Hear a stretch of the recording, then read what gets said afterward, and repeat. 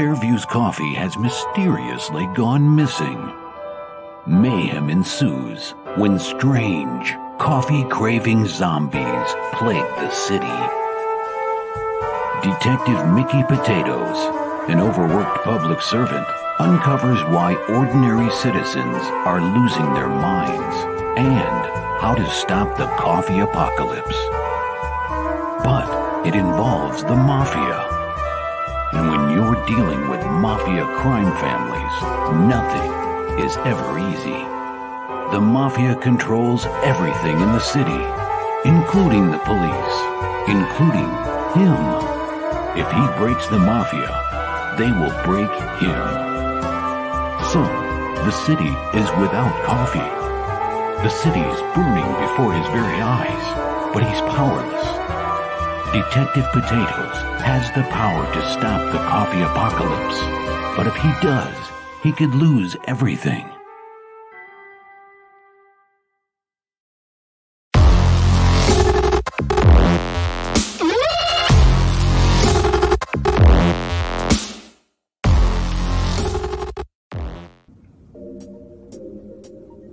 Oh man, I wish I could find a way to better advertise Apothic Press. Just back it already. Whoa, Crom, what are you doing here? What's this? The Madness ROKU Network. Sponsorship. 1 month of playing your 30-second ad on the network 3 times a day? Oh my gosh, for $20? And you can't beat that. Just back it already. All right, Crom, I'm doing it.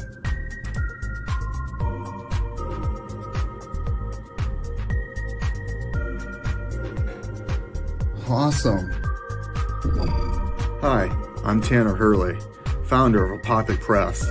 I back the Madness ROKU Network, and so should you.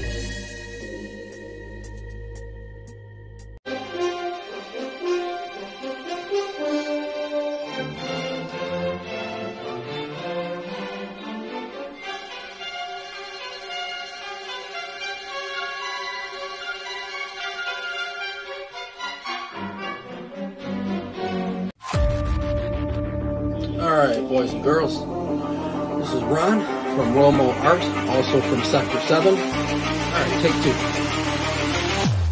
Nope.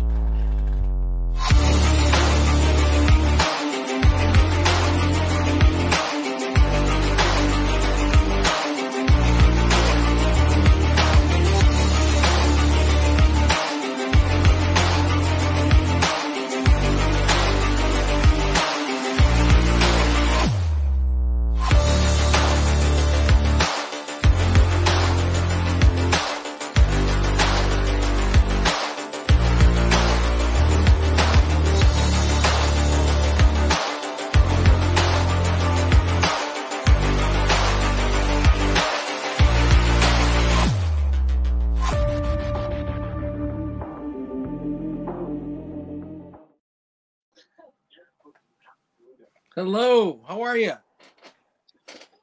Tired, as per usual, but you know, I heard. What, about 3 hours of sleep? Well, I've been up since 4 a.m. So give it another half an hour. It'd be 20. Well, in fact, yeah, it's 20 hours now. So yeah, I'm not doing bad. Wow, dude. All for the love of comics, huh? Yeah, never stopping. I know. So, you're close. You're really close. Yeah, I know. To be fair, it's been. It could have been better done on my part, but life's been a bit of a nightmare over the previous months because we're having a build done at the back of the house, and our disabled mother-in-law is moving in with us. So I'm. Oh wow. I start a new job on Tuesday, but I've been up Tuesday to Saturday for the best part of this year. 4 a.m. starts, out delivering kitchens to people. So, wow, dude. But Bit of manual labor. Yeah. What are you starting for the new job? It's medical deliveries, medications, things like that to people in hospitals and in-house and stuff like that. And also we're trying to, there's a lot of things that are going to stem off hopefully from this, because I've done mixed martial arts since I've done martial arts since I was 2, mixed martial arts over the sort of like the last 30 plus years. Really? I want to go back into teaching kids with learning difficulties, not just mixed martial arts, but with the artwork as well. Wow. I found my favorite niche was Kyokushin, and that was when I was 20. Yeah, that's hardcore. Wow.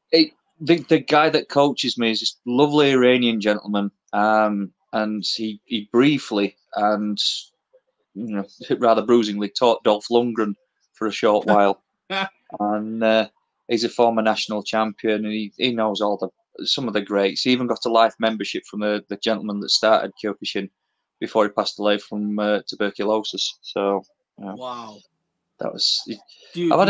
You must be made out of freaking oak at this point, doing it for that long. Not next week, but the week after. It's my birthday, so I'm officially 45. My wife 47. trains. I'm 47. Yeah. My wife trains with me. She will be. Don't tell anybody I said this, but she'll be 51 next year. Okay. And all right. Between she's, you and me and the 3 people who are watching. Okay. Yeah. No one will know. No. But I say she's into it. We've got. Well, sorry, I inherited horses, which were hers. So there's a lot of life goes around with us, and a lovely little boy that's 8 years old and suffers from ADHD, so he's constantly on the go. Oh yeah, he's brilliant. It's a little light of my life. So. And you're launching a comic. I can't even imagine how. My God, that's so much. I'm tired just listening to your life. Yeah, well, that's a lot. The thing is, I started this in like 2003. Mm-hmm. I go over this story every single time. I can remember sitting there watching Reign of Fire, with the dragons and Christian Bale. I love that movie. That is a hidden gem. Yeah. Do you know what? I wish they'd have done sort of like a TV series from when he was a kid working through. I also wish they'd do a Predator film and had the guy from what was it? Last Samurai, the one that always kept having a go at Tom Cruise. Yeah, I've forgotten his name. He's superb. The Predator takes on him, but feudal Japan with the samurais. That would be a film. In Japan, that'd be amazing. But if you want to be a realist, you've got to do it all in subtitles. That would drive people crazy. It wouldn't work. It would never work. It would never work. Oh, come on. I watch Akira with subtitles, for God's sake, because the voiceovers are terrible. They actually said that the Wolverine was, because it was in Japan, had one of the most, had a ton of subtitles for an American comic book movie. Mm. Yeah, that was a good one. The director's cut was good. The regular cut wasn't that great. I keep finding that with a lot of the director's cuts, that the films make a hell of a lot more sense. Batman versus Superman did. Way more sense. Way more sense. Even the Justice League, I mean, for me, it was just like a better version of a bad movie, but it was still better. It's still too dark for me. Zack Snyder has a thing with head trauma. I don't know what his problem is, but if you look at Batman, Superman, and look at Justice League, there's I think 3 to 4 instances of people bashing the back of their head. And it's a weird thing with him. I don't get it. But so you have now your book is called 21 Demons, right? Yes. Okay, 21 Demons: The Rise. Yes. So is this your first kind of step into the self-publishing? It is kind of into the self-publishing, because I originally tried to get this out. I think it was 2007 at New York Comic Con, and shortly after that, Mark Silvestri took a quick interest at Top Cow, and then I ended up pitching it to him at San Diego in 2008. And in all honesty, I'll admit it, I was a bit, I had a bit of an ego. I thought I was the next David Finch and all that type of jazz. Yeah, I've been through that, buddy. Yeah, Mark lovingly destroyed me. in 30 seconds. Yeah. I've been through that. I had Graham Nolan give me some helpful tips, we'll say, and Graham Nolan doesn't hold back. He was very nice, but my ego didn't like it back when I was 20. No. You know what I mean? And No, Graham Nolan was 1,000% right. Yeah, they do it. I even got to sit in front of Neil Adams, and Neil again, like Mark Silvestri, lovingly destroyed me and then built me back up quite quickly. Good. He was a wonderful gentleman, was Neil. And the thing is, I met him when my wife was pregnant with my little boy Colton, and it was at London Supercon. And he looked at me, he says, "You're looking for advice, aren't you?" Because I was holding my portfolio, and my other half was obviously stood there, big belly and everything like that. And he went, "Do you want to sit down?" He offered his chair to my wife, and she's like, "No, if I sit down, I'll never get back up." So, bit of a tete-a-tete going back. We had a slight, shall we say, difference of opinion over what's the best way to kill a zombie. And he says a cold python. He says you always cock it back and the brain goes everywhere. I says, yeah, but I say a sword because you never have to reload a sword. Yeah, and I would say, okay, so how about this? What if, are we talking about the slow zombies or the really fast ones? Because that might make a difference. Even though a sword, I agree, you don't have to reload it. But those wily zombies, those crazy ones, those are tough. Yeah. I'm sure you've been in the ring with some like skinny dudes that just start flailing around all crazy. Those guys are a pain in the ass. Yeah, to be totally honest, it's usually the ones that look like they're about 80 years old that they're the most dangerous because they've had that much experience. You know, the ones that come in, they've got many wrinkles, they look like a Shar-Pei puppy. Yeah. You know, yeah. How old is he? Are you sure he's going to be able to do anything? He looks like he's going to have a heart attack, and then you're peeling a limb out of another orifice, going, maybe I got that wrong. So yeah, I've been humbled on many an occasion by older people. I've also been around professional boxers, BJJ grapplers and stuff like that. I got a good kicking up and down with my martial arts for many a year, and if you're going to get knocked out, you're going to get knocked out. It doesn't matter whether it's your 88-year-old grandma or it's the guy that's built like, Dolph Lundgren. Yeah. You're going to get knocked out. So just accept the fact it's a learning curve. You shouldn't have put your head there, and that's it. You know what I mean? Yeah. It's the one you don't see coming every time. Yeah, it is. It is. Every time, man, because you're just not ready for it. Oh. So tell us about your book. Give us give us the elevator pitch, and then go into whatever details you want to go into from there, bud. The elevator pitch is literally the prophecy that was hidden from mankind about the 21 demons. So this is all about poetic license when you get into the nub of it. It's, the line in the Bible where Lucifer said it's better to reign in hell than to serve in heaven. It was cut off there, so nobody knew about this prophecy, because he turned around and said, I will bring your favorite creation, man, back to you, and they shall deny you, thus undoing all your making. And he fell to hell and literally defiled hell, took it over. I worked on the principle of the 7 sins, and with the witching prowess of 3 times 3. So if you get 3 demons, 7 sins, that give you 21 demons, and it creates you 7 spheres of hell. To which there's a bit more backstory, which means this gateway, the Demon Gate Nexus, is forged by the devils, by Lucifer, adding these demonic souls into it so that it can basically triangulate every single pinpoint in the universe, omniverse, reality, whatever it is, time, backwards, forwards, even to the gateways of hell or heaven. So this is where you've got to find the 21 demons. You open it up and say, I want to go to heaven, and off you pop.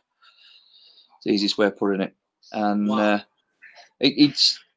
It grew in story, literally, as I was going through it, because I thought I'd done a really nice drawing of, like, my main character, Guy, the one that's got the blue flames coming off of him. And he was the combination of, what would a guy be like if I wanted to make him look like a dragon? And I'd been through, like Reign of Fire was on, that was where that idea came from. But I watched a lot of Guyver, Devilman, Demon City, Fist of the North Star. That was, I like my anime, but I like the detailed artwork because I was a huge McFarlane fan due to the Hulk. And same with Dale. Man. Me too. Same with Dale Keown. Oh, as soon as he got unbelievable. He's incredible. It's just a lot of people have shaped me, including Michael Turner and Mark Silvestri and stuff like that. And you've got the same. So you've got the same taste as me. Yeah, we have the exact same taste. I'm a big Image guy. All my favorite Marvel artists when I was in high school, they're the ones that went to Image. You know what I mean? And we have very much the same taste. Thank you, Pops, for the campaign being put across the bottom. That's awesome, is that? Thank you. Sorry. No, it's he got affected by a lot of them, and when it started to get to the stage of the story started to evolve and get bigger pieces to it. I mean, my little guy there, Feckle, on the T-shirt, he's kind of a nod to Lemmy. You know, he's well read. He's been around since the dawn of time with like Lucifer and the other first creation angels. He's like the fourth one, but I always had him sort of sat there. Have you watched the film Snatch? Oh yeah, yeah. You remember Bricktop? Absolutely. The guy, yeah. He's sort of like that smart ass Cockney, you know, but he knows that. Dude, me and my friend used to just walk around quoting Bricktop all the time. We fucking love him. Do you know what Nemesis means? Yeah, yeah. I absolutely. That's like, it's funny because that's like one of my favorite accents too. Like the UK, that whole area, all the different accents that you guys have, you know, over there. It's all my favorite accent. I absolutely love it.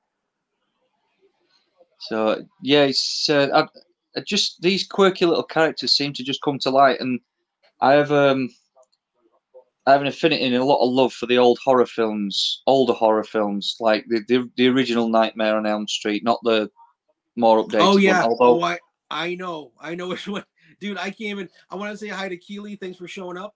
The original Nightmare on Elm Street, like the second one. I think the second one is terrifying, and the second one gets no praise whatsoever. No, I don't.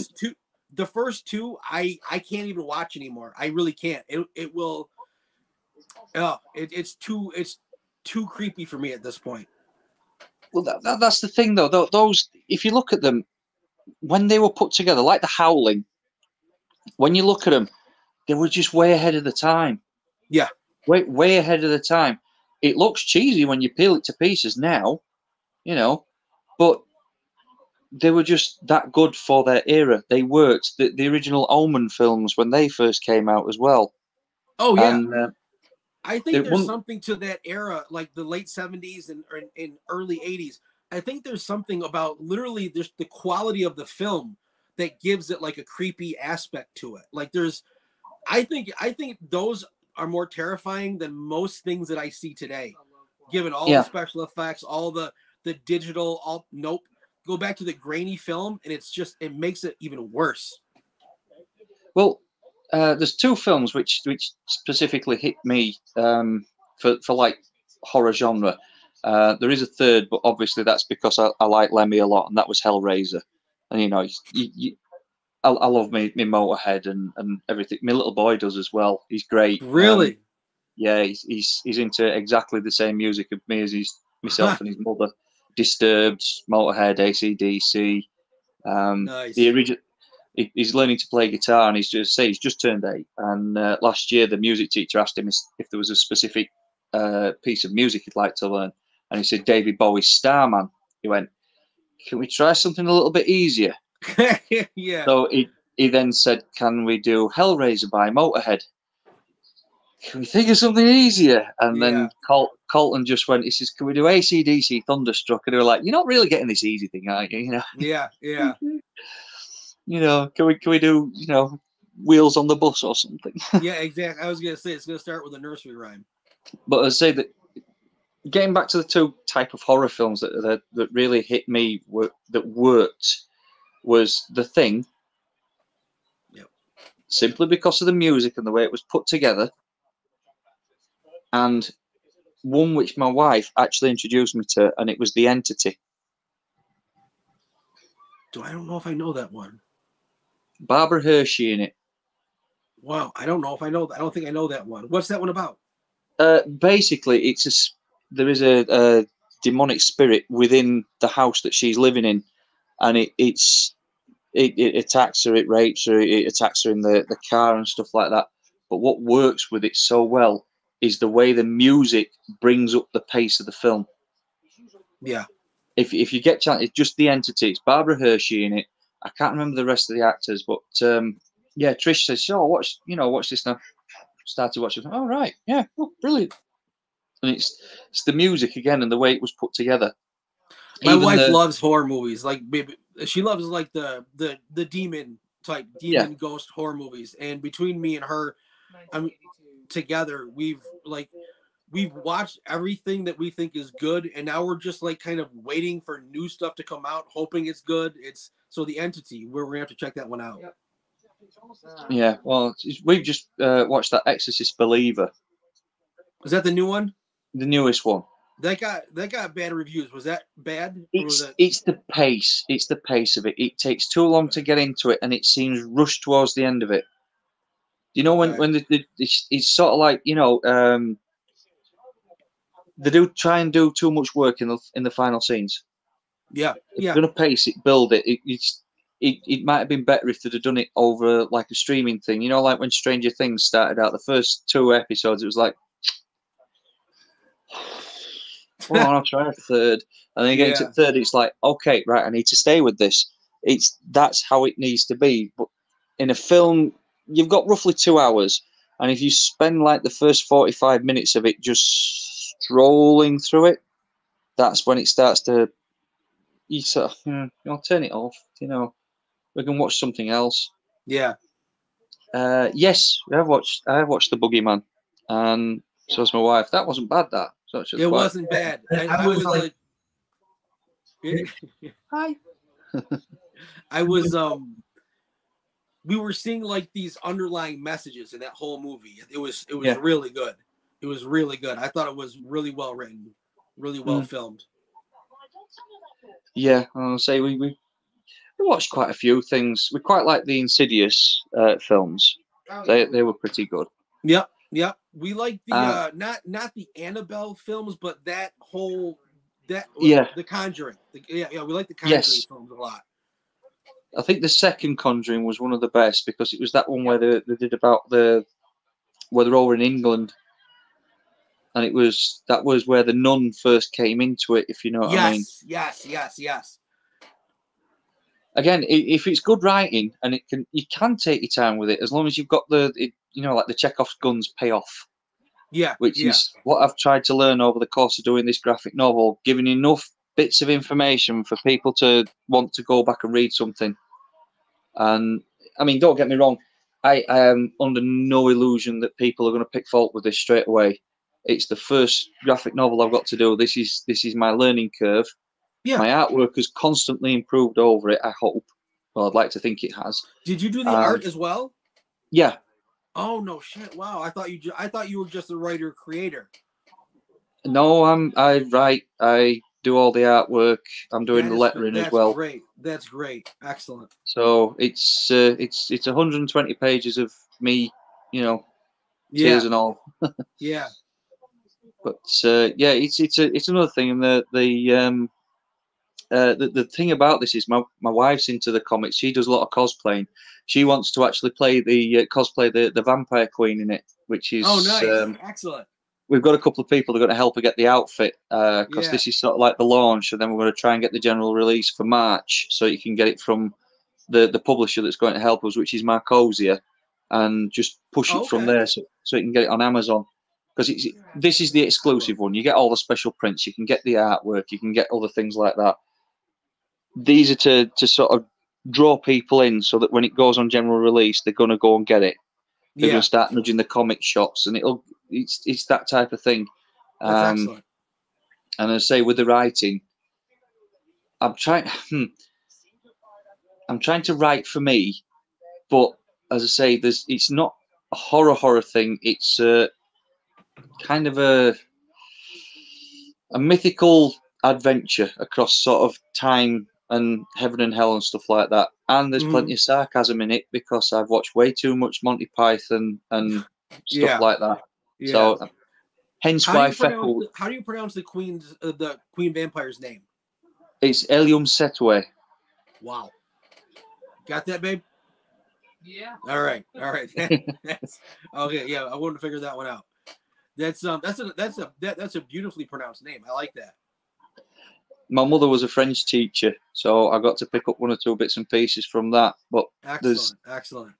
Again, I've looked through a lot of different myths and history and stuff like that, like the Egyptian gods and the Norse gods, like Sumerian, other things like that. But I've made them choirs of angels, which makes it a lot easier to put a line quite through everything.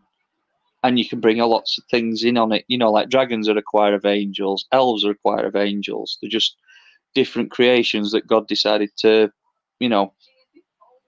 try now, try this. But say with like Feckle, he was like the fourth creation of God. He's become the eternal omniverse janitor. He sits there, bottle of whiskey, a couple of fags and stuff like that. And he's a smart ass. When people start turning around and chipping away at him, like I call them, as a bit of a joke, because my aunt came out with this one, God botherers, people that really try to force religion upon you. Do you know what I mean? Yeah. It's that type of thing. I have my own beliefs. Everybody does. My senpai is from Iran, and he's a Muslim, Buddhist, Christian. Wow. And I went. Hang on a minute. That covers all the bases. And I says, how does that work? He says, I keep God in my heart and in my head, and the rest of the idiots can go blow themselves up. And I was like, okay, fair enough. Yeah, it works. That's awesome. But he's the type of person that would sit there and argue with him when he's in human form, because I've made the ideal of, they have to assume a human form to come down to earth, and God and Lucifer and him would be sort of sat playing cards and somebody would chirp in. But Feckle's the type of guy that would wind them up and turn around and dispel a lot of, religious beliefs and try to add in, how do you think does this happen? How does this? And then people will be like, you need God in your life. He says, sat over there having a cup of coffee with me. What do you think I've got? That type of thing. The smart ass reply, and these people are thinking, silly old sod, But it's that type of daft bits of humour, but not silly bits of humour, if you know what I mean with it. You get to go through it. Not Marvel cinematic type of, where it's non-stop. You know that it worked in the first few films. It got all right. Thor Ragnarok was one of my favourites. I won't lie. I've watched quite a lot of them, but it seems to have got old too quick because they're doing it all the time instead of just getting on with a good story. Yep, absolutely. At Guardians of the Galaxy, it worked, and then they started making more movies like that, and then Thor Ragnarok. I think overall, I didn't like it when I came out of the theater, and then I ended up watching it again, and I'm like, you know what? This might not be my favorite movie, and like objectively, there are some things that I think they really did wrong, but overall, it was probably one of the most entertaining. So now I got to decipher, I got to separate good from just entertaining and fun. And since that one worked, then they just threw the humor in it, and it just killed. It's on purpose. I think it's all on purpose, anyways. Well, but, the thing was, it was lightning in a bottle, if you know what I mean. Thor Ragnarok. Oh yeah. Because it worked, and you can't deny it worked, because I'll still go back and watch it and enjoy it, because the things that were done were off the cuff, and then agree with me or disagree with me on this one. It had gone too far for people to accept She-Hulk the way it was done, which is how it is in the comics, because that was as near to, being in the comics with the fourth wall breaks and how she did. And it was like, well, it just doesn't work. It's stupid. You'd already gone past the point of no return. So when you did what you were supposed to do before the point of no return, it stopped working. It was weird. And I never watched She-Hulk. I was never into the comic or the character, couldn't care less about it. But yeah, I did know about the comic. And it did strike me that it seemed like they actually did kind of transfer over from the comic almost literally, with all the humor and like you said, everyone just still bashed it, and it's like, I wonder if you just think you're supposed to bash it now, like yeah, you know, it's kind of like the Fantastic Four, like the original 2 Fantastic Four movies, even the first one, it didn't do that, well, but if you read the comic's kind of corny and quirky, and it was a lot like the comic. I actually really enjoyed the Fantastic Four movies. Yeah. No, I didn't mind them, to be totally honest. They were entertaining. Obviously, we've been a Hulk fan. When the first, Hulk film came out, and it was the Ang Lee one, which was basically a documentary. Yeah. I was happy to see the Hulk on screen. Yeah. When the first transformation, the one where he did it in the house with Talbot, and basically threw him and did that. That for me worked, and it worked so well. Yeah. But then the film just they had the wrong guy. They had the wrong guy doing it. And honestly, I recently read the Hulk series where that was taken from. And I think Adam Kubert was the artist.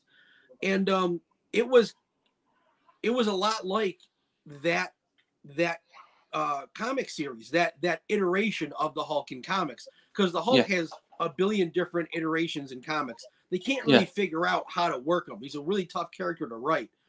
And that movie, it's not what they wanted. It's not what I wanted. And here's the funny thing. I think that particular Hulk, the CGI, to this day, looks almost completely realistic.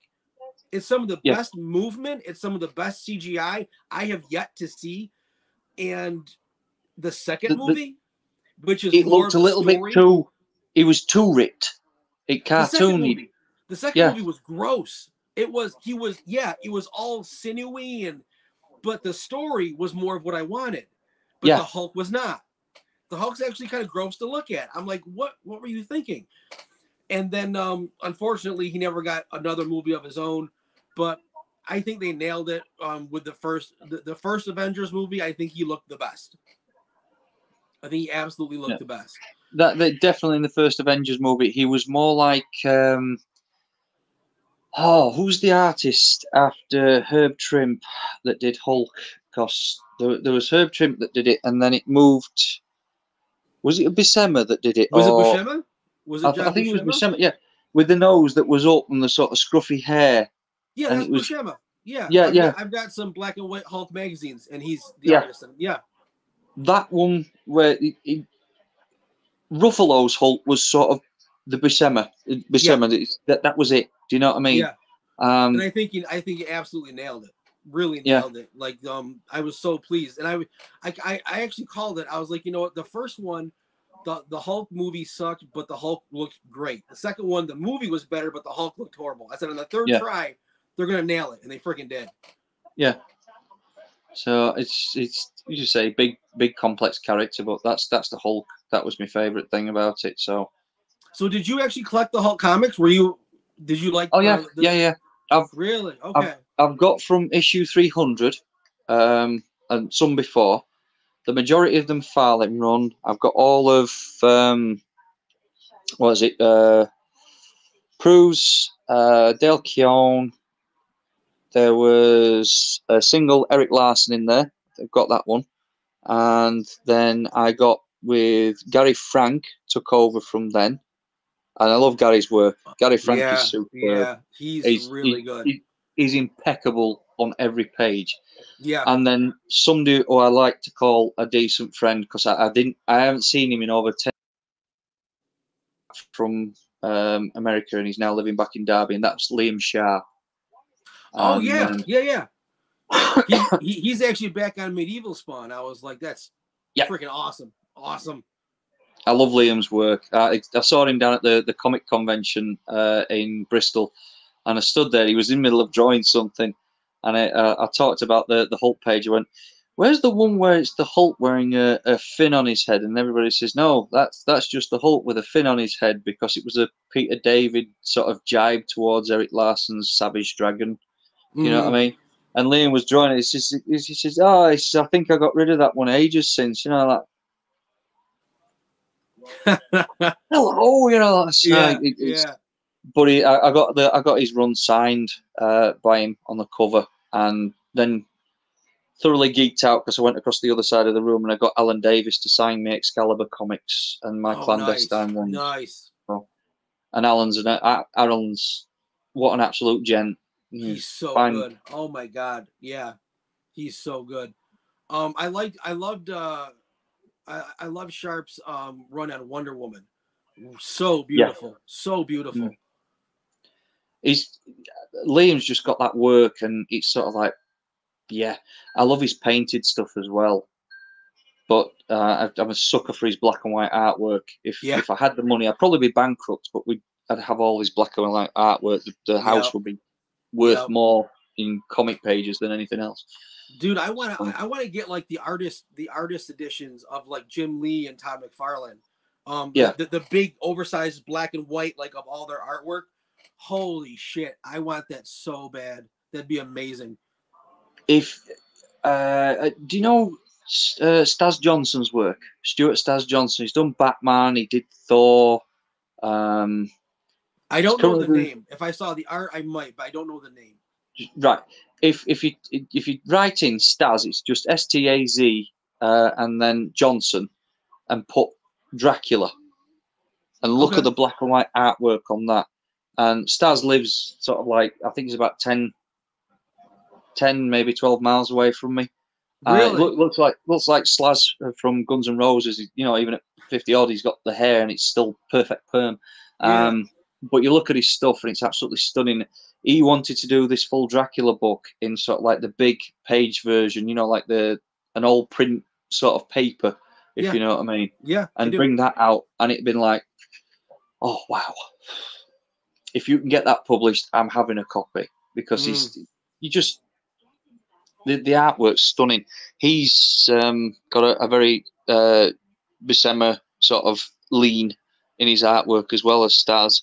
That'd be something you've got to see. I think I know who you're talking about. I do think I know who you're talking about. Yeah. He did Catwoman for a while as well. I think he did that. I've always really appreciated artists that their black and white work stands on its own. Like, and almost like you'd rather just see it not colored. Like David Finch is one of them. David Finch. Yes. The black and white is just unbelievable. Jim, I mean, they've all got different styles, but Liam, obviously, there are some people where it's like the color, no matter how good the colorist is, it almost flattens the work. Where they're black and white, you're like, holy shit, I never even noticed this and this and this. So cool. That's why I've had a call for Mark Silvestri to do just a one-shot black and white Batman comic. Just black and white pens. Mark, sit there, do that. Yep. Dude, does he use microns only, or does he use like Croquill? Do you know? I couldn't tell you where Mark's concerned, because from what I can pick up, a lot of it seems like the fine liners and just a certain type of marker. Yeah. That's what I think it is.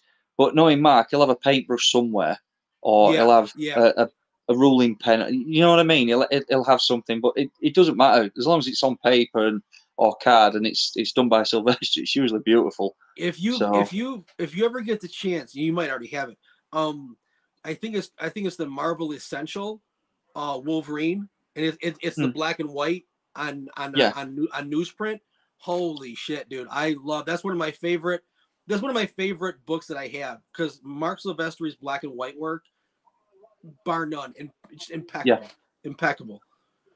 The way he can separate things using the cross hatching. There's so many different textures in there. Oh God, it's gorgeous. It's gorgeous. That was one of the things which I tried to sort out and learn with the depth of making things look 3D with the cross hatching, and I managed to put it down on a few pieces, and I've got to find the image. I actually sent a piece because when Bernie Wrightson passed away. Now, if you're talking black and white, Bernie is the man that sits atop the hill. That's the top guy. Yeah. I think everybody would agree. But that the lab scene where he threatens Frankenstein with the monsters threatening him, and you see all that done, and it is just black and white ink. Yeah. Just you're like, wow. And I did a Man Thing piece and I tried building up the rendering with just pencils to get it so it was it looked 3D. I think I managed to achieve it to a degree. Do you know what I mean? But it took 2 days because it drove me insane because I wanted to get the rendering just right. So yeah, it's, I can sit and do that, but there's certain days when certain pages just don't require that amount of inking or that amount of detail. They just need to hit you, if you know what I mean. Especially when you're doing like, you know, not that we are like a monthly book, but when you're doing interior pages, I still have trouble because I like McFarlane and stuff, and when it's shrunken down, you think that they're like this close to the paper, but when you blow it up, the lines aren't as close together. So I still have a problem of adding too many lines, too much detail.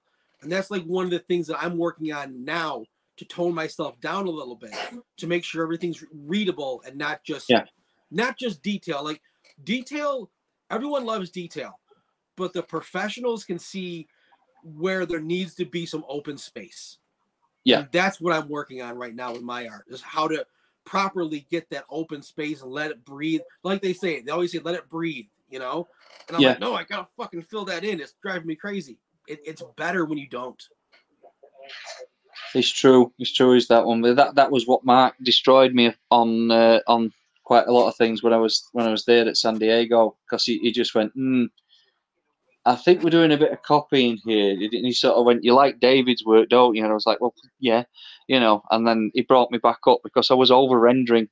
You couldn't differentiate from the fore and the backgrounds. Yes. Which you've got to either have it simple at front and detailed in the back, or simple in the back and detailed at the front. Yeah.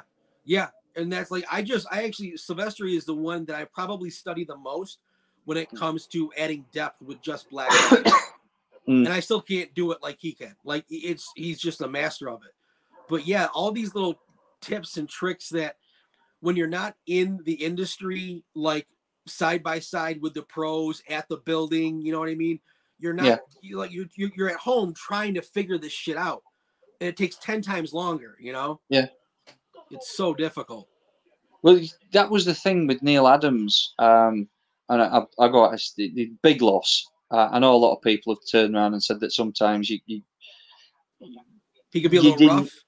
Yeah, he was. Do you know what? I loved every minute of the takedown that he did on me with certain things. And he just gave me the most simple piece of advice. And do you know what made it more golden for me with that? Because he shook my hand and he went, I'll see you at the back of one of these tables in 12 months. That was from Neil Adams. That's awesome. And then a couple of years later, he was doing a live stream on Instagram. I think it was the year before he passed, actually. And I just said, thank you. What you said helped me. It changed my artwork tenfold. So like every impact, when Liam had said something to me, when Mark had said something to me, it made me turn the corner, if you know what I mean. Yeah. And he actually spoke on the online. He said, was it SuperCon? And I typed back in, obviously, because you can't speak to him directly. I typed back in. I said, yeah, London SuperCon. My wife was pregnant. And he went, you're the guy that believes the sword was better than the python. He says, I'm so glad it worked for you. What's the little boy's name? Oh. So I ended up telling him it was, it was Colton and like that. He says, well, I wish your wife, Trish, he remembered her name. How the hell? I'm around people every day. I don't know who they are. I don't. You know what? Unbelievable. It's something like that just was an absolute privilege. That's old school. That's like old school gentlemen. That's really cool. Yeah. And that's really cool. That's what I find a lot of artists in certain cases, because I've met some people that have believed, and I did at one point think I was like, oh, I'm awesome.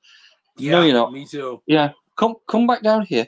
Okay. Sit. Just remember, if people buy your stuff, consider that the privilege. Always say thank you when they do. Yeah. Do you know what I mean? Whether they like your stuff or not, please say thank you for buying it, because you have to give them the understanding. If you show manners and respect to people, you're never going to be in the wrong. And I know that sounds awful, and I'm sorry it sounds a little bit, like, I'm showing you manners. You aren't, because you are trying to open up a common ground between you and somebody. Yep. And I don't care whether you're 8 foot tall or 3 foot tall, black, white, green, yellow, whatever you want to class yourself as. Just, That's awesome. as long as you keep your manners. Yeah, that's actually, Todd McFarlane has spoken quite a bit about that type of thing at conventions. And I mean, he rubs a lot of people the wrong way. That's fine. He was one of my heroes growing up. But he was always, in almost every interview, he will talk about how, like, you're lucky if they buy your stuff. Like you're the ones that put food on my table. I need to be nice to you. I need to be, he actually would not eat or drink so that during the cons, he would never have to leave his seat. Yeah. So he would be there signing straight through the entire time. And some of that was his business way of thinking. And a lot of that was, if I got a guy that's been in line for 3 hours, who the hell am I to go take an hour lunch and then come back? He's like, I can't do that to him. So, I mean, it really shows, like, maybe, I'm sure he's got a huge ego, of course, but the thing is, he still has those type of manners, that type of respect for the fans and everything else. I always thought that was really cool. It is. That's what you find about some. I'm not naming names, but there are a few artists that believe that their own crap doesn't stink. Yeah. And it's no, the guy that pays the $4.99 or the £15 or the $300 or whatever it is for a page of work, a headshot, something like that. I did it at Bristol. Somebody asked for an image, and I asked him, "Are you sure you're happy with it? Are you positive? You don't want me to change it?" I made sure that he had the option, if he didn't like it, to have something done again. Mm-hmm. Do you know what I mean? Yeah. I know that can be time consuming, but at least he walked away happy, and he said he was ecstatic with it. So I got to that point. I'm just hoping, and say with the campaign, which obviously I was supposed to talk about. We got to it. We did. We're having fun though. With the campaign, this was supposed to be the exclusive start of it. You buy a piece of artwork, it's exclusive because it's not going to be this price again. Mm-hmm. It's going to be up here. And also, if you buy the artwork, you're getting the book, you're getting the digital copy, you're getting some exclusive prints with it. And it's that type of thing. I'm wanting to give you something that you won't get again here. Yeah. Because when it goes on general release, there's certain pages that won't be in this. It won't have this wraparound cover. And that'll be it. Like, off it goes. You won't get the exclusive prints because I'm not producing them again. The T-shirts will go onto a website and be sold at a different price, and you won't get an exclusive print with them or the book with them. Mm-hmm. So it's me trying to say, look, catch me while I'm trying to give you something, because not being nasty, but my mortgage doesn't pay itself. Oh yeah. This is the big thing. I completely understand. I really do. And I'd rather you walk away, turn around and go, I got that. I got that. Bloody hell, I got a deal there. Yeah. And then if Trish shoots me, it probably doubles in value. So that's one thing. So that's just the way I think. I think I spent too long not chasing it, but not giving up at it, because there's a few times where I could just throw stuff at one side and go, nah, I'm not interested. And then I'll see something like a comic book. I mean, I got Nat Jones's Eden's Wrath. Oh, nice. It's actually sat, in fact, sorry, excuse me. Excellent. And it's again, I love Nat's work from being on Spawn and stuff like that. And that's exactly, I know. And I've just, I mean, don't get me wrong, we've had to wait for these because there's been, bits and pieces of things that he's had to sort out, and it's worth the wait. Always worth the wait. Can you show it to the camera again? Brittany's got you. Brittany's got a nice closer. Let's see, right there you go. Try and get the light up. That's a nice gloss cover. That's beautiful. That is beautiful. Oh wow. Excellent. Nice. So, yeah, I'm well happy with that. Trisha's stolen the little parchment thing that I got in it, which was it's just terrible. Terrible. Doc's in. Doc's in here. Doc is in. Ahoy! Hey, Doc, how are you? I'm good, Ron. How you doing, brother? Doing all right, man. Oh, Doc, yeah, Pops is here. Doc, all right. I wasn't going to take your show over till 8 o'clock. That's all right. Oh, I didn't mean to intrude. Shit, I'm sorry. I'm sure Paul wouldn't mind getting to bed a few minutes early. You know. I mean, it doesn't matter to me. Is that Paul fucking Roper? Yes, it is. It could be. It could be. How you doing, Paul? I go by many an alias. How are we doing, Doc? Doing well, thank you. Doing well, Pops, thanks. we've already said our hellos. How's how's life? It's life. It's life. It's that good, isn't it? It's that good. It's life. Yeah. But is it as we know it? That's the thing. Yeah. Let me see if I can do this just as a bit of fun for you. You get to see one of the other pages that's in the back of the book. Whoa, hold on. I'm gonna make that big. That's cool. Nice. I like that. Very cool. That's my main villain in it, Khan, sat atop a 1,000-skull throne. So I'll let you figure that one out. And yes, that's all pencils and ink. And in fact, the black and white pencils are one of the perks that you can get. So that page is in there. So, like I said, I didn't want to cut you off in the middle of your presentation. All right. So if there was anything else you were covering, go by all means, go ahead. Don't let me get in the way of that. You weren't done. No, I'm all about done, to be totally honest. It's my fault. I screwed everything up. Done. Yes, Doc, how dare you? I'm so I couldn't help it. I just walked in the damn door. Oh dear. I did specify at 8 p.m. Eastern, so right? I can't tell time. You know better than that. I did not even catch Keely up in there. When did that happen? Jeez. Keely's been here for a while. How dare you? It's hard to try and watch all the different places we're broadcasting to figure out where the comments are coming from, or you know what I mean? It's like that one got by me. What's up, Keely? Oh shit.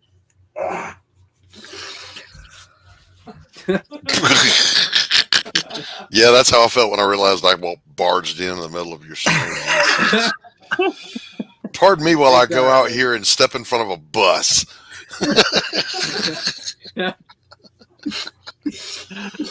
Oh, crazy. Oh, man. No, but I really appreciate you having me on as well. And it was nice to talk about some of the artwork and things. Yeah, it was. The Fun My Comic. That will be. I'm going to suggest that there will be another Fun My Comic with 21 Demons on it. Probably not this first. Well, it might be the first issue, but it'll be the next book in the line. Going to do a lot of advertising over the next 4 or 5 months at least. And yeah, I'm helping a couple other people out with their books as well. And believe it or not, my little boy actually came up with an idea for a comic book. He reeled off a full story of, you know, just I can't believe he came out with it. 8-year-old. He was talking about these planets that grew life and technology and stuff like that, and these things, creatures coming and taking over the planet, and then this technologically advanced section of it escaped and landed on Earth, and a boy found it, and I'm like, wow, where did that come from? Jeez, that's crazy. So I sat there, and he's just turned 8. I'm like, I can do this. Yeah, come here. There you go. That's how you know you're doing parenting right. Of course it is, and he's listening to all the correct music as well. There you go. Yeah. I forgot to put this one on there. You know the new Transformers film that's come out as well, the last one, Rise of the Beasts. Yes. Have you seen the bit where Bumblebee comes back to life and jumps out of the plane? I've seen it in like a clip. Yeah. Right. There's a specific piece of music that comes on, and he's now coming in and putting it on. And I don't mind this, but it's LL Cool J. Mama Said Knock You Out. Oh, okay. All right. Straight in. He's brilliant. And this, he puts that on, or a bit of rock music, but he's also done something else which his dad used to listen to as well. He's now playing Cypress Hill, would you believe? Cypress Hill, yeah. And they're going, that's a good boy. He was like that. He's insane in the membrane on. I was like, yep. There's a bit of swearing in this. He went, oh, I don't listen to the swear words, Dad. I went, it's a good job. Mum would kill me. Dude, Cypress Hill's the shit. So, yeah, he's going back through Red Hot Chili Peppers, Cypress Hill, Rush, Deep Purple, Jimi Hendrix. He's listening to it all. And he's 8 years old. Unbelievable. And crazy.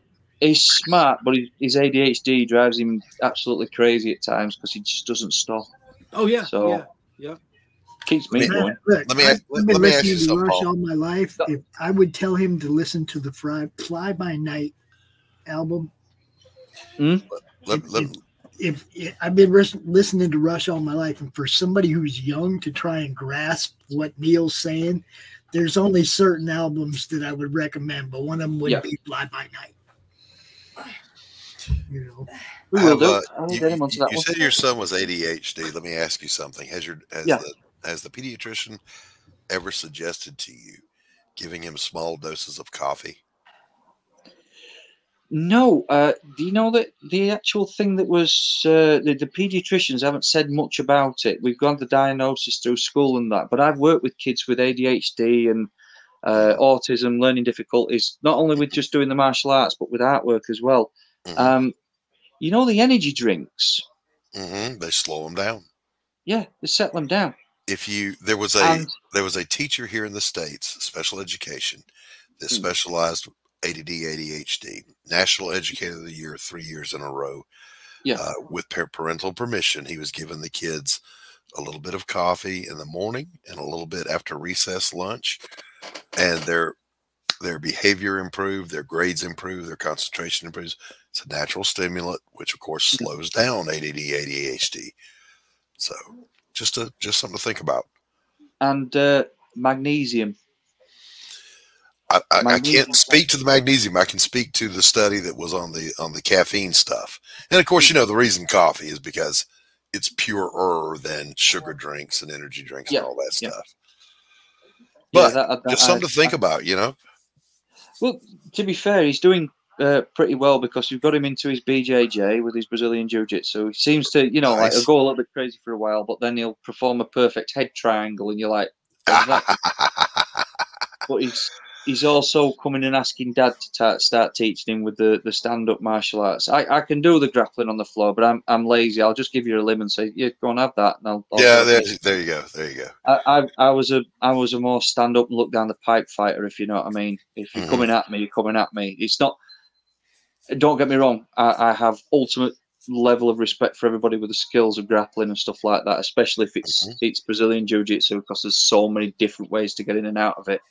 But I've lived around old boxers, new boxers, stand-up fighters, Kyokushin, Muay Thai, Wing Chun, all that type of stuff. And I've been kicked up and down, and I've given as good as I've got back, and scared quite a few people that have been high places as well. So there's not a great deal of room to put somebody in an armbar on a floor if you're out on the streets. Yeah. It's also twice as dangerous, in my opinion. Yep. It's got its place, but like you said, man, an old-fashioned brawl is a brawl. Yeah. I got to pop out for just a little bit, Pops. I'll be back. Romo and Paul, forgive me again for intruding. I got to take care of some stuff, but I will be back. No problem. All right. Anytime, nice seeing Doc. you again, Doc. All right. Cheers. Right. All right. Well, I'm going to collect myself. And again, thank you so much for having me on the show. Yeah, really thanks for appreciate coming, it. man. Thanks. Oh, Brittany wants to know, if you watch The Office, which one do you prefer, the UK or the American? I've watched some of The Office.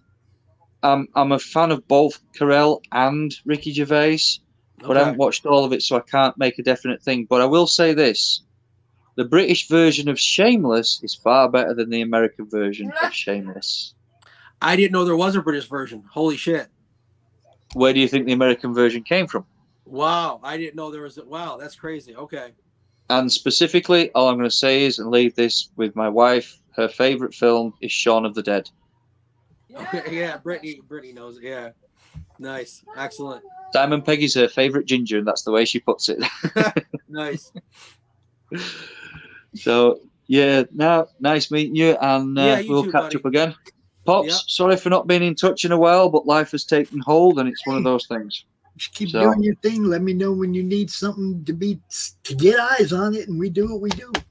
Well, it's by hopefully the 1st it's funded, and then I'll be working on the next one for next year. So I'll be keeping everybody in the loop and messaging around and building the network back up again.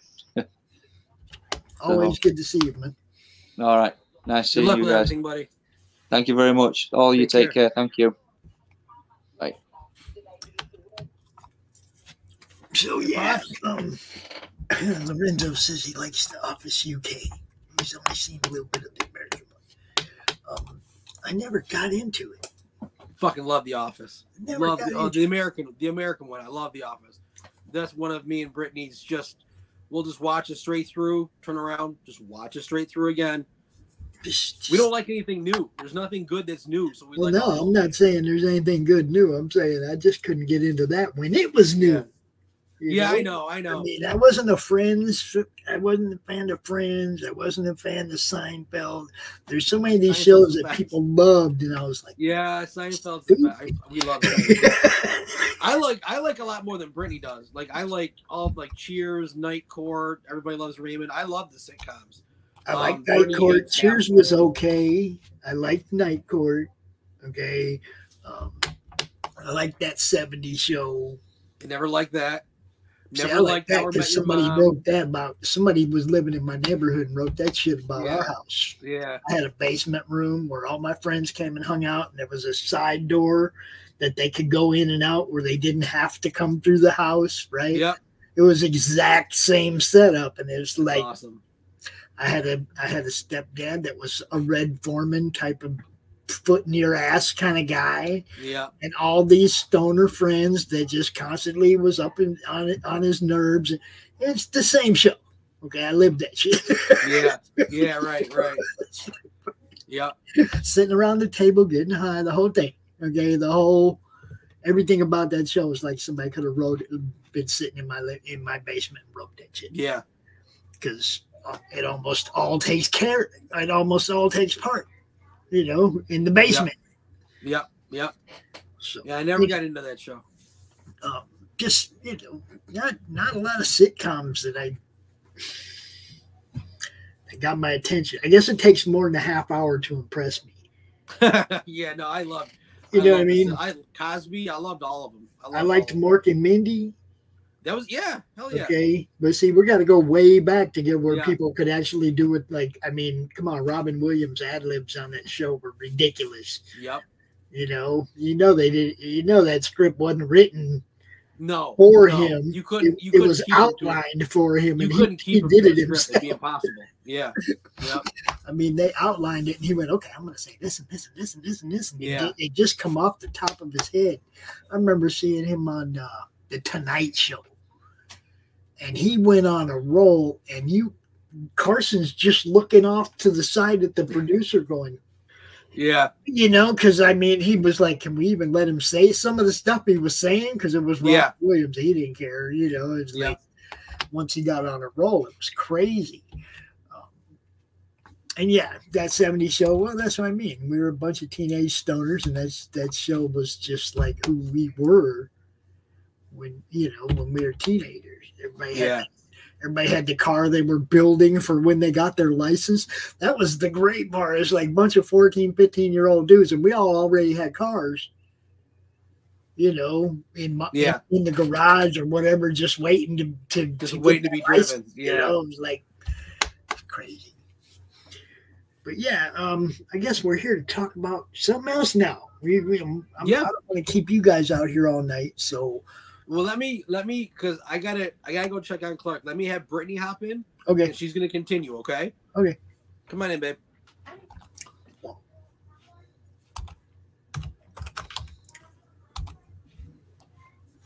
I really badly want to go get that grandpa tax on that candy upstairs, but there you go. I'm having to hold back my urges. You know, there's a grandpa tax on Halloween candy. There you go. You know that, right? There's a grandpa tax on Halloween candy. Oh, hang on, sorry. Grandpa tax? Grandpa tax on Halloween candy, yeah. We are hitting up. Me and Clark are going to drive all around to. We got to go out of town just a little bit twice tomorrow, but we're going to all the different towns as trunk or treat things. Mm-hmm. Yeah. A lot of them take place at the same time, but I think I've got a plan for us to schedule it. Hurry up. We got 15 minutes at this one. Run. We got another one to get to. We will. Well, he's dying, so we're going to be fast. Yeah, they had the powder party at the school just now. Okay. They got trunk or treat tomorrow, and and then of course the neighborhood kids all like parade around this hood. Oh yeah. All around the lake area and everything, where all these rich people with lake houses live and shit. And kids, kids all go clean up around. We go over to the Richie Rich's neighborhoods on Halloween because that's where Ron's dad lives. So they have there's a couple houses that do full bars. So yeah, remember back in the day when everybody got full bars? Jeez, man. It was fun. Look, yes, I can't eat a lot of the candy anymore like I used to, but it's still fun to help them get the most out of it. It's a good time. This the number one benefit of not having teeth. I can eat all the candy I want, not have to worry about ruining my teeth. Oh, I have to worry about ruining my diabetes. Well, see, I don't have that, but Jolly Ranchers, when I was a kid, I was addicted to them, and I would bite them. And by the time I was 14, I had a mouthful of broken teeth. Oh, and I lived all my life with tooth pain, all my life with tooth pain. And then when the opportunity presented itself to have them all yanked out for really cheap, take them. Hell yeah. Hell yeah. I don't like dentures, though. They feel stupid in my mouth. I don't like them, so I just adapted to not having teeth. It don't matter. Out of all the pains that I've had to suffer, tooth pain is fucking up there, man. Ooh, like it is all encompassing. Not okay. It's brain pain. It is. It's brain. I mean, you hurt so bad you can't think. You know, and I've had a lot of other kind of pain that just hurts. Okay, that shit, that was bad. It is. One thing I say, I never regret having pulled them all out. I haven't had a toothache since. It's been my mom come to visit once. She's like, "Do you still eat corn on the cob without your teeth?" And I was like, "Yeah, it ain't pretty." There's still bone under there. Cartilage or bone is still tough enough. Oh, man, steak, I still eat everything I ate before. Peanuts, okay, that's the one thing I hate. I can't eat no kind of nuts anymore. But everything else, I smash nuts up. Smash peanuts into a paste, and then I eat it. That's good. Good. Now y'all know way too much about me. Let's get on with this. We have this amazing campaign that we're working on for our Roku network. And look, people, this is just the way it is. We got stuff to do. We got work to do. We got 51 backers. We still got a long way to go, but there is so much cool stuff on this campaign for people.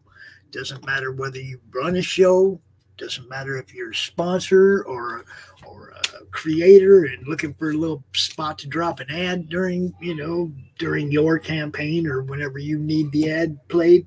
If you're a convention runner or store, got a comic store, don't matter. All that stuff is available, right? But there's a lot of stuff for fans, and most of the people we hope watch these shows are fans.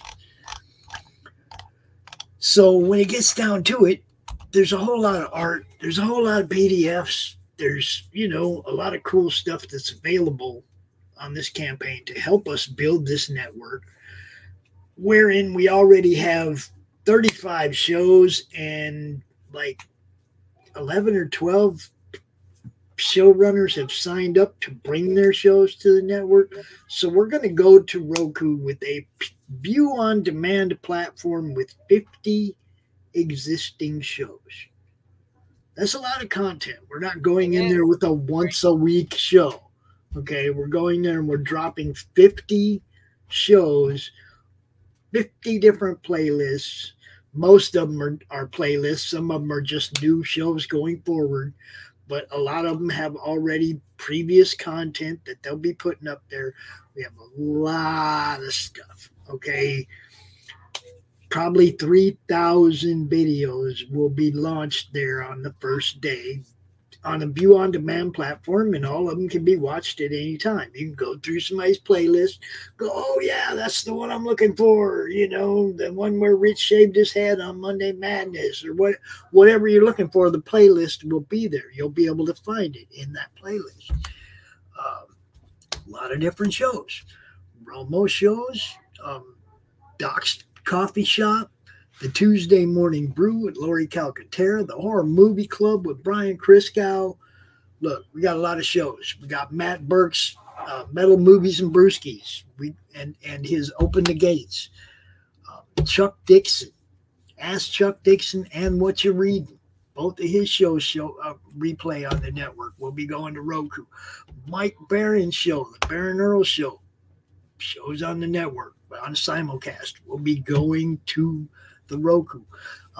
All this stuff is going to Roku, man. I'm not saying these people won't be putting it on their YouTube too, but they're going to Roku for a reason. And part of that is, say what? Other creators are able to join us, right? So if somebody wanted to join the madness and get their shit up on the Roku channel, it's not just limited to us in the madness now, right? No, it's this. Just like when I did the beta test in the beginning, and just like when I talked to you guys and said, bring your show before we did this campaign, right?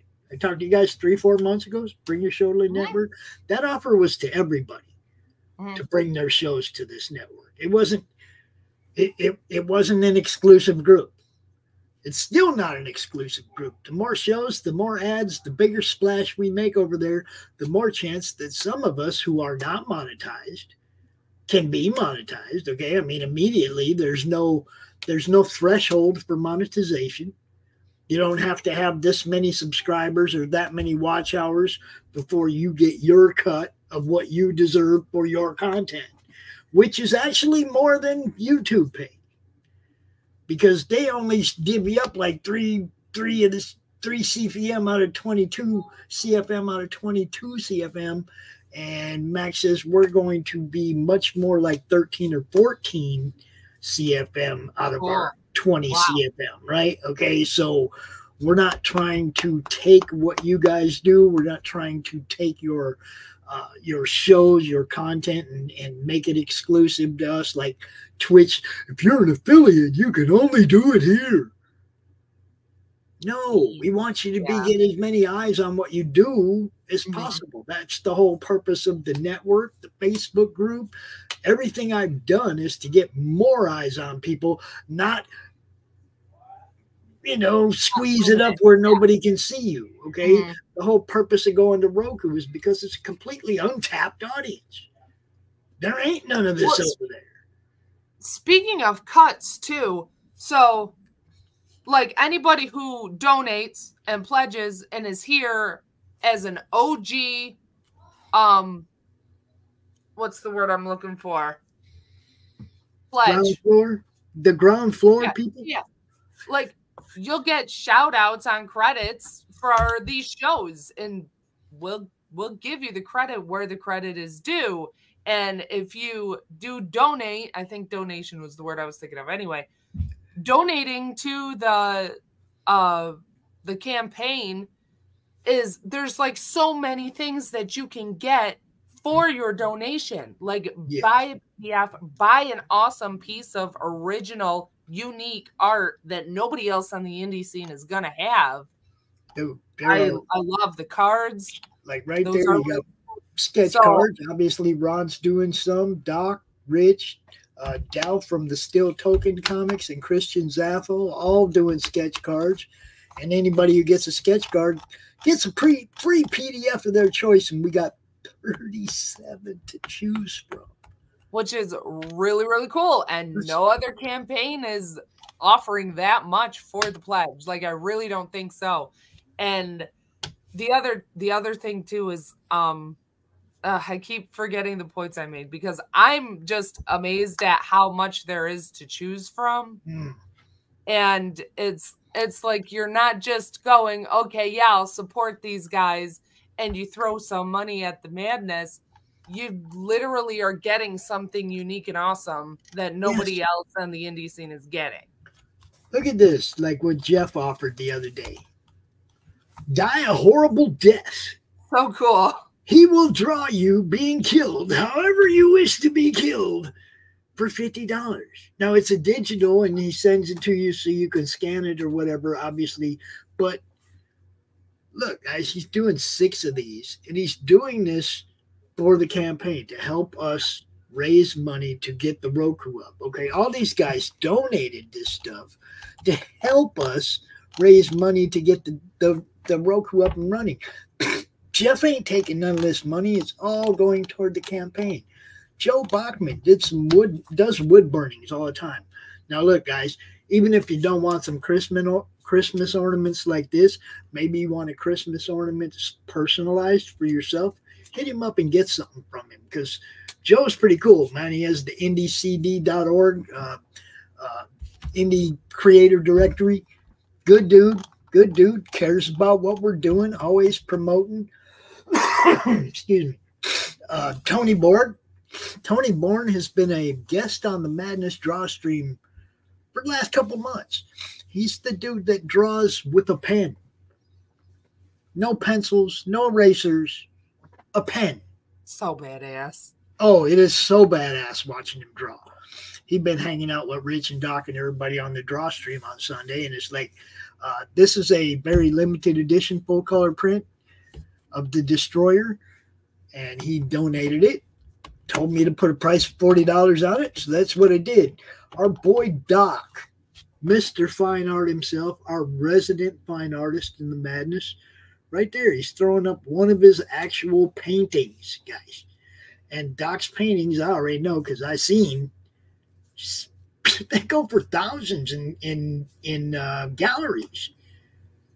You know, he's very, very talented. He's throwing this stuff up there, and this was done like he saw it and painted it. It's just amazing. like that's what he saw and painted. He's got a great eye. In that time, you know, like you see it, that's the time you see it, and then even though time's lapsing, as he still painted what he envisioned from the first viewing, right? We have Jim O'Reilly, guys. Now, Jim O'Reilly dropped in here twice as well. Last year, Jim O'Reilly did this beautiful Crom Steranko homage. It's an homage to the Hulk, where Hulk's holding up the broken title of him, right? Only that's Crom, guys. That's Jim's muscly Crom.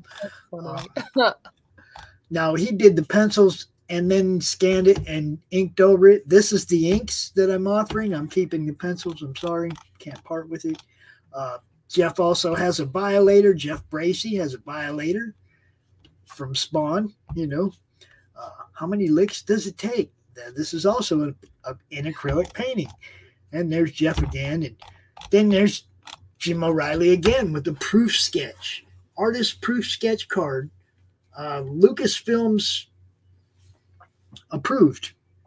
sketch card. And it is very rare, like, because it's the only one he has.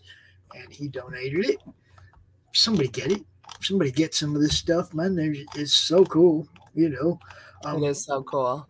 If you have a show and you want to bring it to the network and you just want to start at the first of the year going forward on Roku with no previous content uploaded, $25, guys, you're in.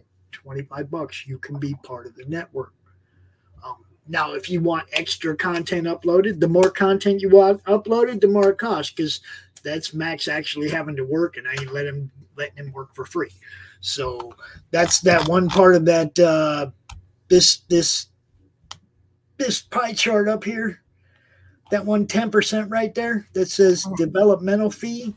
That's actually Max's work to upload everybody's content, okay, and set up the campaign or set up the actual channel. That's what Max is doing, but I'm not letting him again do it for free. So he's getting 10%, right, of whatever we get. All right, 10% go to Max for the work. Now, 6 different tiers for sponsorship: 1 month video, 3 month video, 6 month video, 1 year video. You guys know sometimes you see our logo, our promo cards, and everybody's logos are all over them. We got a tier where if you want to do that, just stick your logo, and you don't want to do videos, we can put you up, put you on our banners on the channel going across the bottom there, like we do, right? Hold up. The banner down there. That banner up there. See, this broadcast is brought to you by. See that? We make banners for our sponsors to people know who they are, because we appreciate the people that make this happen. Same thing with you. If you add your logo, like the ones up on top, those are our current sponsors. Those logos are all over all of our promo cards. If that's all you want, just, you know, a little recognition during the show, we got that for you. Whatever you want, okay, we will do for you. If you're a sponsor and you don't see the tier that you would want, or a showrunner, and there's a tier that you would back it if it looked more like this, tell us. If it's something we agree with, we'll make the tier for you so you can back it, okay? You seen something back here, something that you want, tell me. We'll make the tier for it, and you can get it. Not giving anything away, okay? But at the same time, if you help us build this thing, I'm going to give you something. You're going to get something in return. If you're just looking for good entertainment, there you go. Upon funding, Rich Perotta is going to wax his chest live on the Midway Madness. That's got to be something worth something just to watch, guys. $10 or something. Throw $10 at us just to see Rich wax his chest. Now, if you don't understand how funny this actually could be, go back a couple weeks. Look at Doc's Coffee Shop 2-3 weeks back when Rich waxed his back live, and you will see exactly how funny this is going to be. He's a noisy patient. He makes a lot of noise. A fuss. Makes a fuss over it. It was hilarious. It was good stuff. Good. Look, Rich is a good sport. He's a great sport. Shaved his head back when the first Incantessi got funded. You know, we came out, we did like a 4-hour stream until we got enough funding for him to be funded, and then he shaved his head. It was great. What a guy. What a trooper. Myself, we got some stretch goals too. This going away is one of them. All right. So, you know, another one of the stretch goals happens to be the very first Crom Ash Can by Doc Blalock. Art and story. And I'm not going to let him do it again, but a couple weeks ago, he actually blew the ending on that. Blurted the ending out, which we had never told anybody in over a year, right? And he just blurted it out on a stream a couple weeks ago. It's like, Doc, what are you doing? Was it on the Drought stream? Did I miss it? Did I hear it? I don't remember what show, and I'm not going to tell you because okay. I'd rather people. It's a great ending, and it really was supposed to be a surprise for when people got it in their hand, because it's a great story. Doc's a good story writer, right? And obviously you've seen his art. He was showing me some stuff today, some sketch cards. He showed me a Grand Moff Tarkin, a Peter Cushing. Just awesome. And then he showed me another one, and I was like, that looks like a cross between Tarkin and Christopher Lee. Where did that go? You said he was coming back. Yeah, I don't know. And I'm not, like you said, I'm not going to keep you guys out here like all long. Just curious. You know. But we got friends that have campaigns. You guys know we got Carissa, we got Ginge and Pedro, Tanner Hurley, RJ, Dave Brink, our boy Club Corrupt, our boy Bill Moss. Look, Bill Moss donated a tier of art that brought $500 to this campaign. Don't disappoint the person who bought it, and don't make his donation a act of futility. Back this project, guys. Hell yeah. You know. Also, a little something for those people that don't know. That particular book right there, Club Chaos. Oh yes, we have a crime appearance in Club Chaos. Just for those who don't know. Quit looking at her butt. Quit looking at her butt and look at the sword. Yes, Crom is in the reflection. I found the sword before I saw her butt, but that's a good booty. I love her boots. Yes, it's perfect. It is Nira X by our boy Bill Moss, right? Very cool. Good job, Bill. All right, so I'm going to run through some of this real quick because I have it up here like this. Raquel, Quinn's Curse. This was the 50 backer reward. Everybody is going to get a PDF of Raquel #1, and Raquel #2 is funding right now on Kickstarter. So like next week we get funded, you read #1, you like it, and then you go back #2. All right, that's how it is.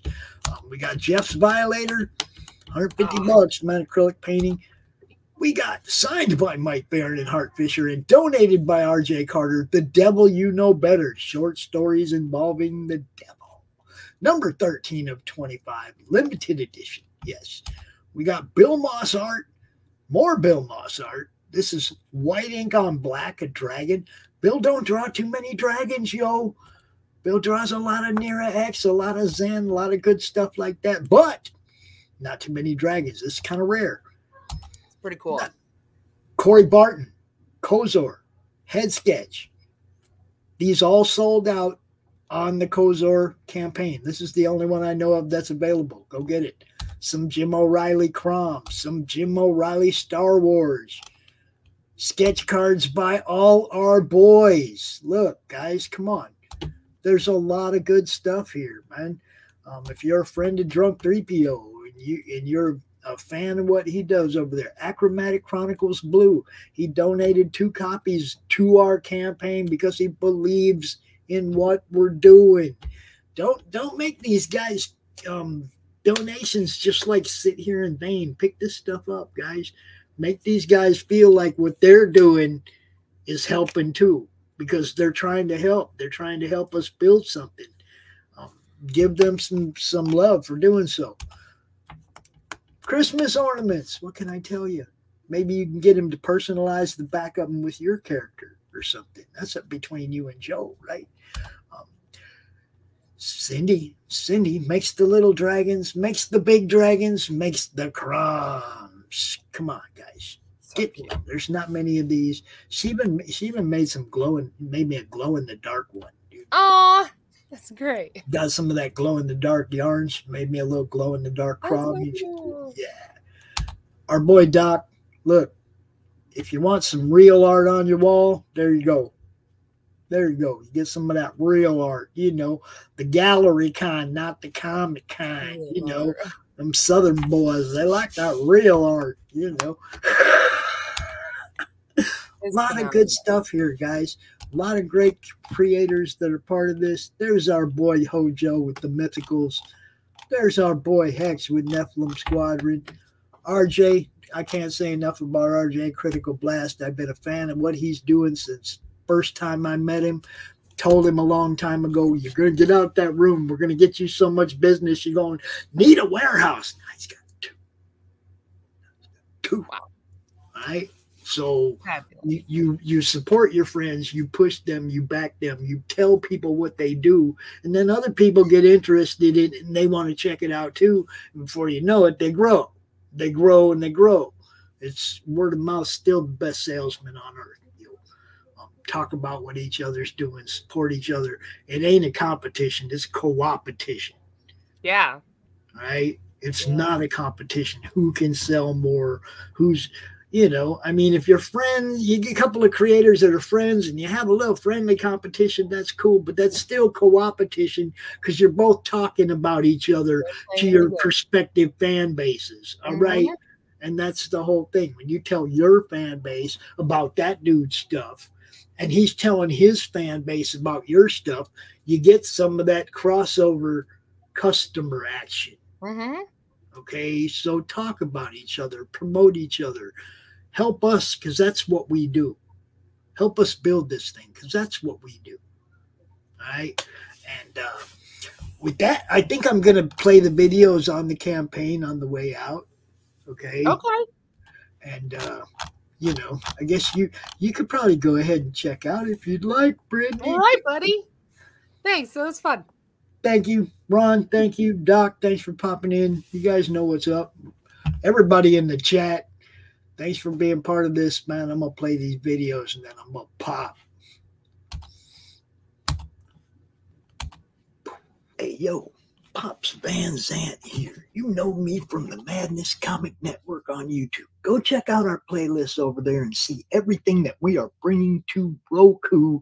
And then go check out the Roku campaign on Kickstarter and grab you some original art. Bring your show to the network or drop an ad. We got stuff for everybody. Go check it out. Peace.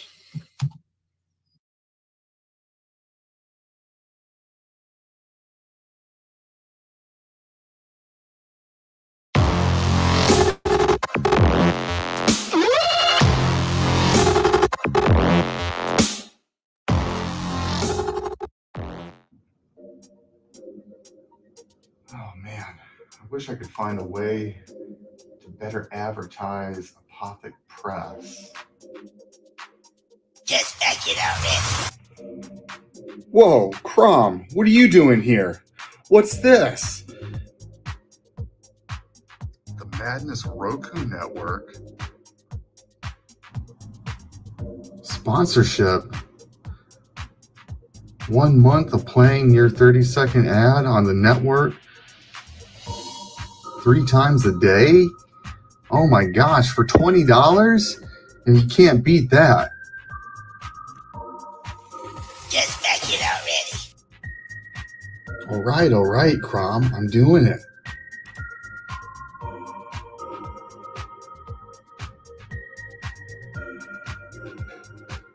Awesome. Hi, I'm Tanner Hurley, founder of Apothic Press. I back the Madness ROKU Network, and so should you.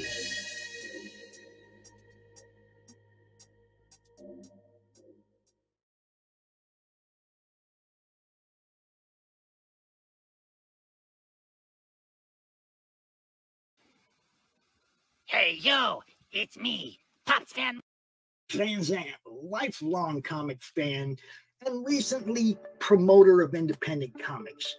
Look, you guys know what I do. I try to promote things. I try to get stuff seen, but this is for the fans. We're building something for you. Are building something new on Roku for independent comic creators, for fans, for sponsors.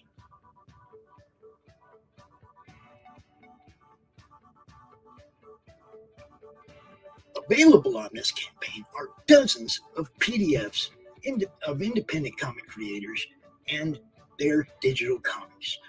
37 as of now available, and all of them break down into their specific publisher. You can get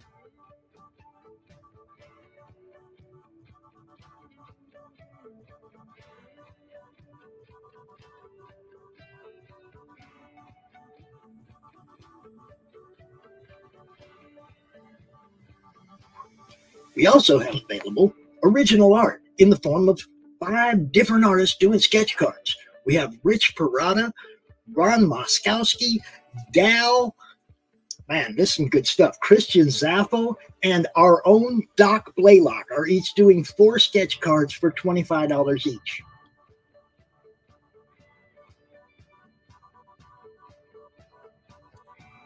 We also have a few actual physical rewards that you can get. A couple of them being J. David. You guys know him as Drunk 3PO. His book, Achromatic Chronicles Blue. He donated 2 copies, count them 2, signed for the campaign that you can get $35.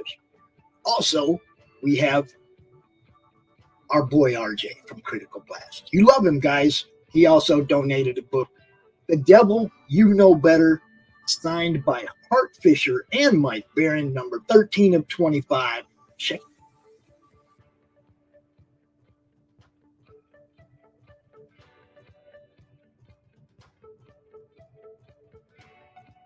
We also have 2 different t-shirts. We got one with the logo on the back and the sheriff's badge on the front. We got one with the logo on the front, just whatever you like. We're here for you. And you guys remember from the Crumb Diverse campaign, the little crochet crumbs that Cindy Koepp did. She's offering to do 5 more. Check it out. Help us out. Help us out. Get this Roku campaign up and running. Get this Roku network up and running. And we will help you out by giving you some cool stuff. Stuff, man. Everybody loves stuff.